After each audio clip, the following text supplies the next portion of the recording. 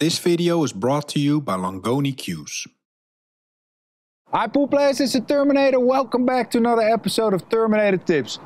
Check where I'm at. I'm on the road. We're in Las Vegas for the Las Vegas 10-ball Open and for the World 10-ball Championships. In this episode, I have a great lesson for you. We're going to look at 10 qualities that you can work on to be the best pool player that you can be. Warning, we're not aiming to be perfect. Our goal is to be excellent, and we do that by installing small, good habits on a day-to-day basis. That leads to an accumulative effect where you're going to see gains in your game, your confidence, and therefore your results. And we're also going to have some fun in this episode. Slacker Niels is back, so have a look out for him because he's going to spoil the party left and right in this video. So let's jump back to the hotel room and start with quality number 10 that you can work on.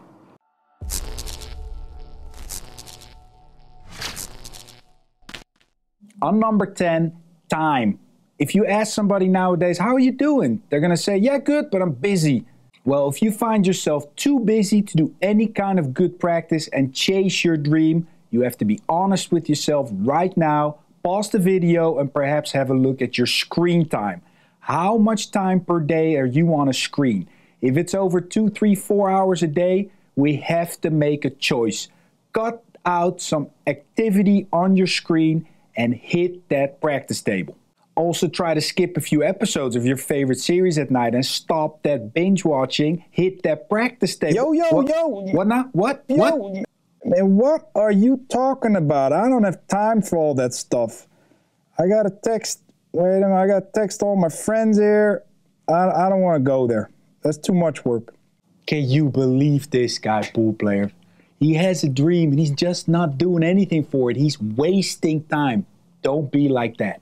On number 9, a massive overlooked point, your energy. Nowadays, so many people are struggling with their energy and their baseline, the level of energy that they think is standard, is way below what they're actually capable of. Pool is a concentration sport, and if you're donating so much of your focus to the digital platforms, just giving all your energy away, you're going to be dead tired in the evenings or late afternoons. You got nothing left up here to hit the practice table. If your mental energy was a big vault filled with gold bricks and you're just giving bricks away all day long to texting and binge watching and all that stuff, you're just not going to have anything left. The good side of this story is you have a choice. You can save some of that mental energy for that practice time that you need in the afternoons or evenings to chase your dream to become that better player.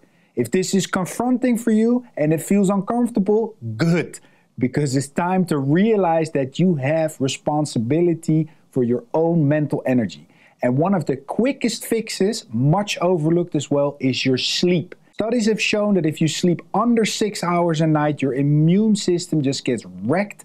Your baseline energy becomes much lower. So try to aim for that 7 to 8 hours of sleep. That is your biggest weapon. Because if you wake up more fresh and if you save some of that mental energy, you're going to hit that practice table harder. You're going to do more quality work. More quality work relates into more skills, more confidence, and more wins. On number 8, your fundamentals, pool players. You can dream about making all the shots, running all the racks, winning everything there is, but if you cannot execute basic shots because you're having flaws in your technique, like jumping up, steering in the shot, then you will never be able to execute basic shots that you need for your game to run out.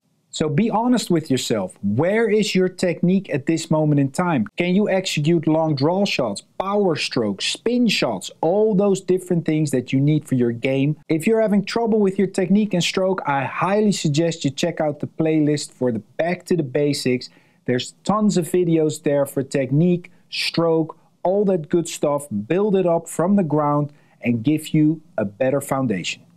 On number 7, one that I really enjoy, courage. If you have that dream and wish that you can be better than what you are now, you will be faced with some opinions of other people where they're going to say, nah, don't go there. They've hit that brick wall themselves and they're going to say, nah, don't go there. It's too hard. Let's just go out tonight.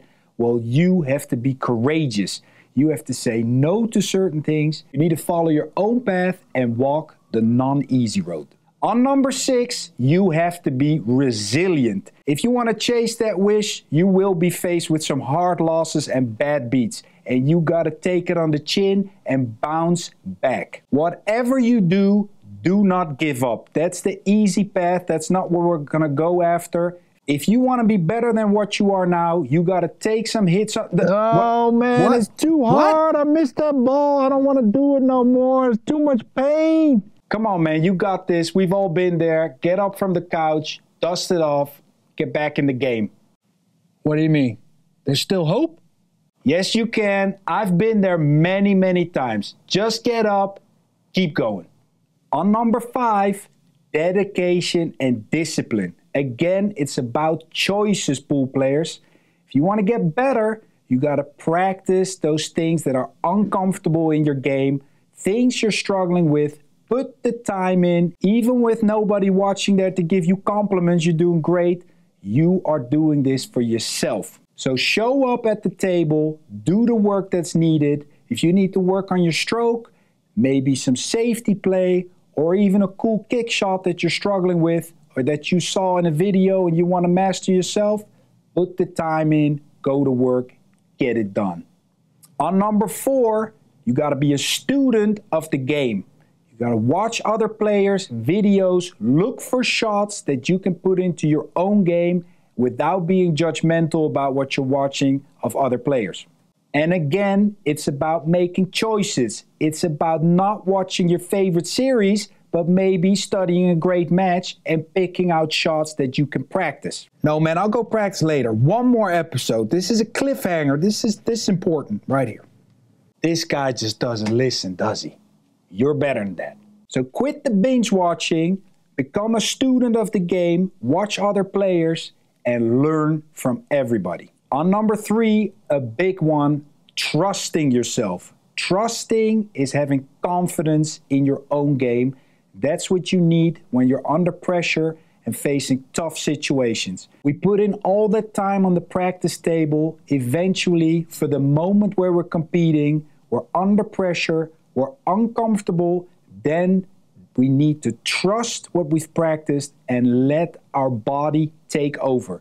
Don't try to control every moment there. That's not what you've been training for.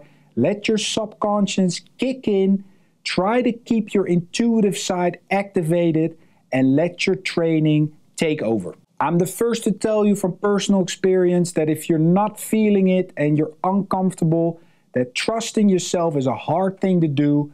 But again, it's a choice. You've done all that work. The only thing you can do is let it come out naturally. On number 2, attitude. Again, guys, this is one of the biggest things in your game.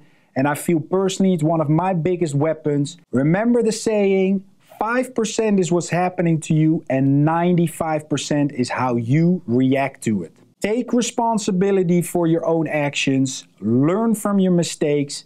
Don't blame it on other things. Always look in the mirror. Look for improvements. Hit that practice table again and keep building that momentum. Keep going forward relentlessly. Also, check out the video here above, the 3 only things you can control in your match. I speak more about attitude in that one. Let's go to the final and number 1 quality that you need to work on to be the best version you can be. On number 1, have you guessed it? What is the biggest weapon that you can have as a player? It's desire. Desire is the number 1 motivational thing that a human being can have. If you know what you want, then your energy is going to go skyrocket. You see yourself in the future going after that goal. You're going to slam down every brick wall you're going to be faced. You're going to get up from every defeat and you're going to keep going no matter what. So the biggest tip here is take some time for yourself to fantasize and make a wish what you want for your game. If you're gonna fill yourself up all day long with inputs from the outside digital world mostly, you're never gonna have any time to reflect and actually fantasize what you think is super cool for your game. So start with that. make a wish, and if you're serious about getting better, then go after it.